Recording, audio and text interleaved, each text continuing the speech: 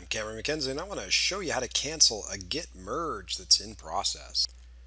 As you can see here, I'm trying to merge this hotfix branch with the master branch. I'm currently on the master branch. I can do a git ref log, and you can see that currently I'm at 475 FABB, and the hotfix is down here at B17. Anyway, so I'm on the master branch, and I want to merge that hotfix branch in, and watch what happens. As soon as I do it, I get this merge conflict. So I'm in the middle of a merge, I'm merging, then what do? I want to get out of it. Well, there's a couple of ways to get out of it. My favorite, git merge -- abort. Couldn't be easier. And if you take a look at the git ref log, well, you'll see that it actually registers that we did a reset, moving you back to head. But you'll notice that the commit ID is the same as it was before I tried to do the merge. And that just tells you that, yeah, you're basically in the same state that you were in before you tried to do the merge.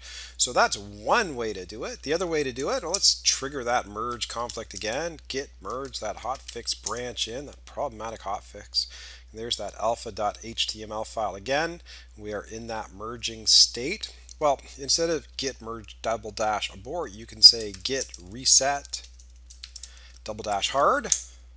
Do a hard reset, and if you look at the git ref log, you'll actually notice that the git abort, which was this command here, and the git reset, which was this command here, actually get the same message entry when the commit happens. And you'll also notice that both of these operations reset you to the same commit ID, that is the commit ID before you tried to do that merge conflict. So those are two ways to cancel, or I don't know, undo conflicted merge. Now I will say, if you want to play the home game, here's the git merge hotfix command. I'm going to try and merge these two branches together. I do have the conflict. Instead of undoing it, why not fix the conflict? So it tells me right here that the alpha file is problematic. I'm going to go in and edit that alpha file. It shows me what's currently in the tip of the head of the git branch. So that's the code I've got. That is the code that is in the hotfix branch that I need to merge together. Why not just bring it together, merge that stuff, combine it, fix it? If this is source code, you got to make sure it compiles and passes your unit test, but save the changes, do a git commit. Actually got to do a git add first. Git commit -m, I merged it. And there you go.